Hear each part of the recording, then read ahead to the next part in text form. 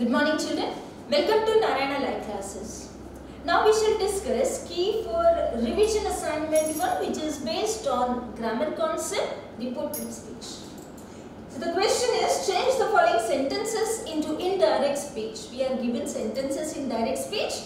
We are told to transform these sentences to indirect speech. So let's do that. The first sentence is, the teacher said to the boys, have you done your homework? It's a question. So when we get an interrogatory sentence for transformation in terms of speech, we should first see whether the given question is yes or no type of question or WH question. If it is yes or no type of question, then in indirect speech we should make use of if or whether. If it is WH question, we make use of the same WH word. So now this question, have you done your homework, is yes or no type of question. So we use if or whether. Okay, then the reporting verb is said, and in interrogative sentence, in indirect speech, we make use of asked as the reporting verb. So the sentence in indirect speech would be, the teacher asked the boys. I told you if it is yes or no type of question, we use if, or whether we use if here. Now, this is a question, and the structure of a sentence in English is if it is a question, we have verb first, then the subject. So when we change it into indirect speech, this word order should be changed. So we should use subject first and then the verb. So here, you here is the object of the reporting speech, that is the boys, which is plural. So I make use of the plural pronoun they. Okay, so we change this as, the teacher asked the boys if they have done is changed into had done. Present perfect is changed into past perfect. Had done, your homework is changed to their homework. So we change the pronoun reference when we change a sentence from direct speech to indirect speech. So we change the sentence as, the teacher asked the boys if they had done their homework. Okay, that is the first sentence. Now, the second one. The little girl asked the man, will you help me? It's again yes or no type of question.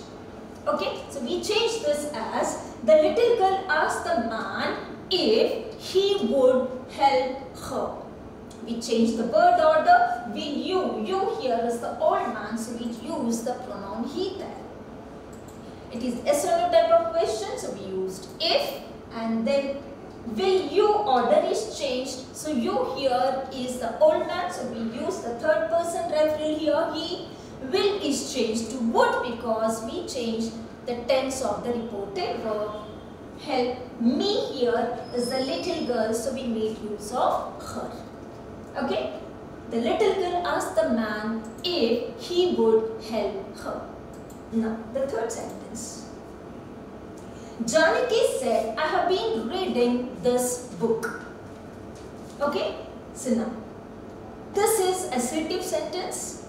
Okay, so then, in an assertive sentence, we replace this comma with the conjunction that. So we write this as, Janaki said that. I here is a Janaki, which is third person for us, so we use she. Have been reading is changed as had been reading. Okay, present perfect continuous is changed to past perfect continuous tense. This is changed to that. Okay, so these are the changes that we make when we change a sentence from direct speech to indirect speech. Janaki said that she had been reading that book. The next sentence. Mother said to her daughter, go and change your dress. Okay. We change that as mother told her order. Okay, if we take this as an imperative sentence and order, go and change your dress, it's an imperative sentence. So we make use of told or ordered as the reporting verb.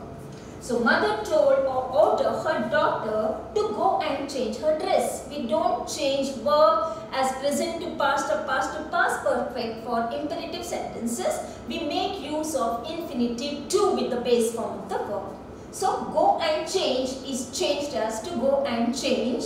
Your dress is her dress. We change it to her because it is referring to the daughter. Okay, now the last sentence.